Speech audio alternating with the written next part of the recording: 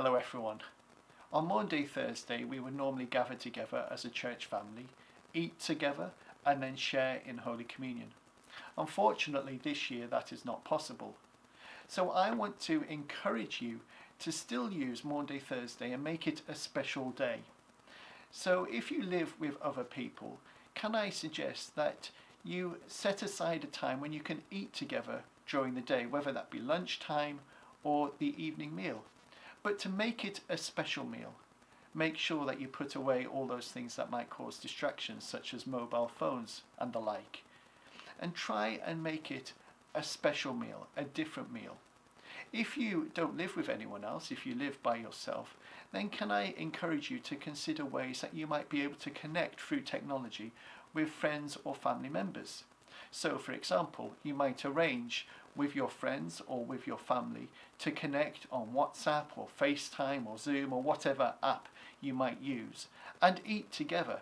So you will still be in your own separate homes, but you will still be eating with one another and able to share in fellowship with each other.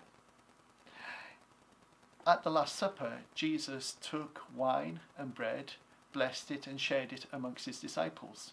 Now we cannot share in Holy Communion together this Maundy Thursday, but you might want to get some bread and some wine, and in your meal just break that and share that with one another, thanking God for all that he has done for us through Jesus.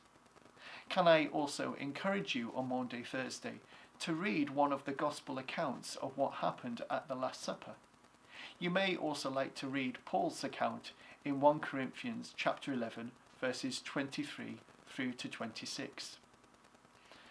Also at the Last Supper, Jesus washed his disciples' feet. Again, if you live with other people, you might want to consider washing one another's feet, or if you prefer, washing one another's hands.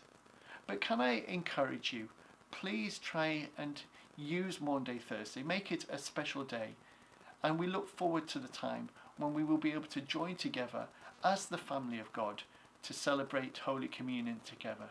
But until that time, may I wish you a very happy, joyful and blessed day. God bless you all.